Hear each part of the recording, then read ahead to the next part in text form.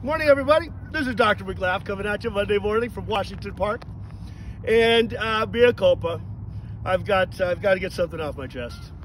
I, Dr. McLaughlin, last Thursday succumbed to a bit of frustration. I know what you're saying. No way, there's no way. Not Dr. McLaughlin. But it's true. And I had a couple of minor annoyances in the morning, and I got frustrated and grumpy. And I said to myself, wait a minute here. I've got the power of laughter. What am I doing?